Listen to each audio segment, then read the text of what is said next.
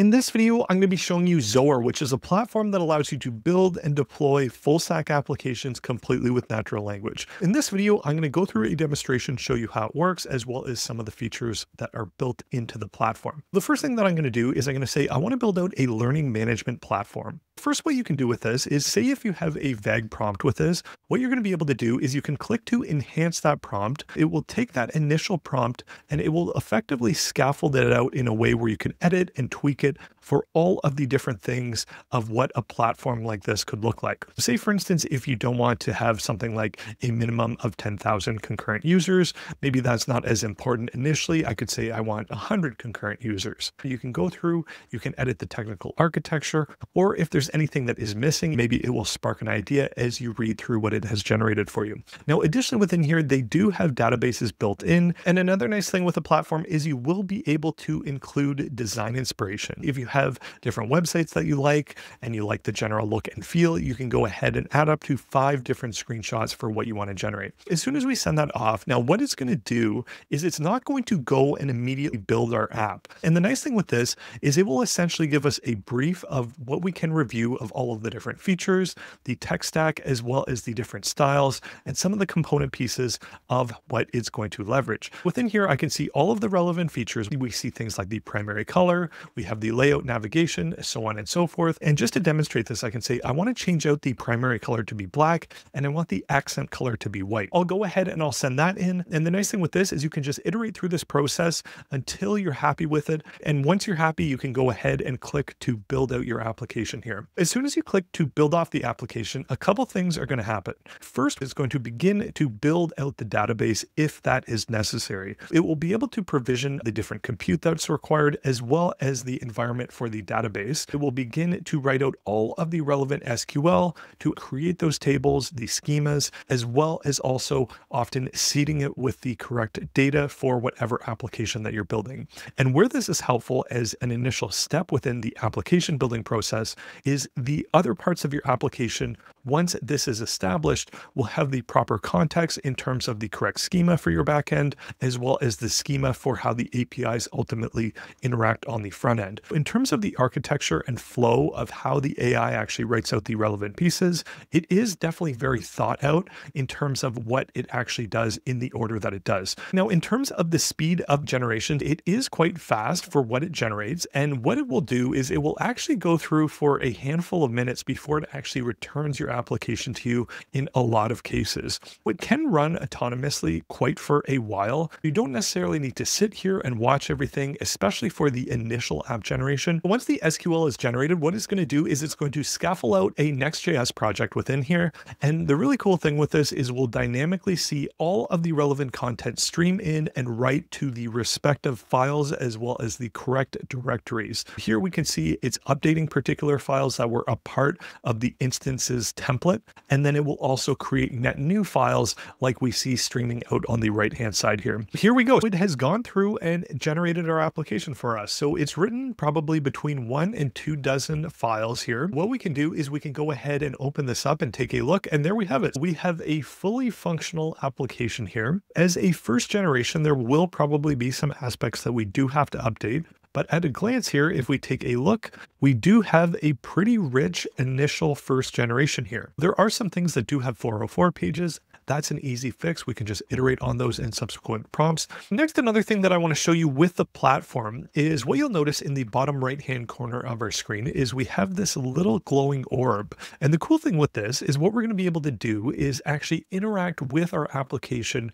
directly from the Copilot. I'm going to say, I want to list out the most expensive courses. I'll go ahead and I'll send that in. What it has the functionality to do is to actually go and look through how things were set up to pull the relevant information. Say if you do have the permissions to grab the relevant pieces of data that is available to you on the front end of the application, you can go ahead and query it just like this, and you can get information that is in fact, the same information that lives within your application. Within here, for instance, I have the data science course where we have the duration as well as the cost.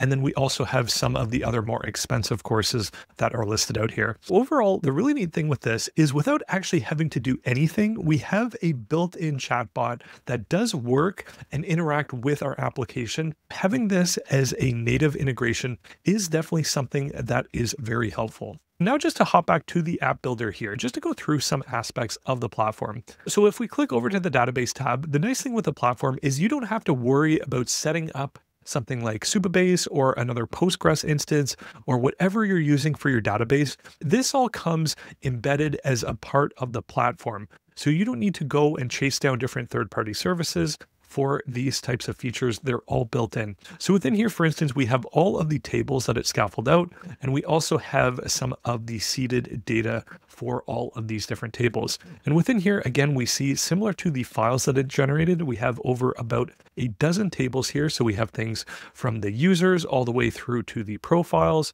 to things like notifications, as well as categories, assignments, so on and so forth. Now, with this being said, I do want to call out that you will eventually be able to leverage your own database as well. While this is embedded into the platform right now, if you do want to use external services, that will be an option coming soon. Next up, a feature that I don't think I've seen in any of these other platforms is you can actually publish what you create to the community and then also set a price for it. So say if you build an application or a good template, a good starting point for something that a lot of people might be looking for, you can go ahead and set a price. It will publish it to the community of others that are looking to potentially buy and support your work. Now, once you have published it to the community, if you have set a price for it, what you're going to be able to do is you can go over to My Apps here. And within here, you can manage all of your different applications. So you can go in and iterate on them, or alternatively, if you have put them up as a template for sale, you can go ahead and change the price just like that. Alternatively, if you have made any sales for what you've generated, you're going to be able to see all of that within here as well. Next up, just to show you how you can make some edits within the application. Within here, let's say I want to build out the all assignments page because that is one that currently has a 404. I'm going to say I want to finalize the all assignments page. So I want to make sure everything does work on the front end, back end is integrated to what we have within the database. I'm going to go ahead and kick off that process. And then what we'll see is it will go through, it will create the backend. If it does need to make any updates to the database for what we're asking for, it will go ahead and run all of those various migrations that we need. And in addition, what it will do is it will create that page for the front end, as well as all of the respective components for the front end as well. So you can be relatively broad where you do give a little bit more room to the LLM to be a bit more creative for creating various aspects of the page. But in addition to that, what you can do is you can be very specific for the prompts that you ask for, whether it's the pages or the edits that you want to make for each generation. Now that it is complete, if I go ahead and I open this up and I go over to the all assignments page, and then here we go. So here is the assignments page that is created for us. From here, we can go and iterate on the different components or the different pages throughout our application and just begin to lean into the process of finishing out what we've built. All right, last but not least, one of the key features of the platform is you will be able to deploy your application just with one click. If we go through and we click to deploy this, what it will do is it will go through the process of building the code to make sure that everything does compile. It will go through and actually make the Docker image to go and deploy this. It will upload the file to a server and then actually deploy it. So you will be able to have a hosted version with just one click. But overall, that's pretty much it for this video. I encourage you to check out the platform. And the one thing to know with this is you will be able to get started for under $2 for a 3-day trial. Kudos to the team at Zoer for what they've created. It is a very impressive text to app builder. I've tried a ton of these before, and this one definitely does work quite well. If you found this video useful, please comment, share, and subscribe. Until the next one.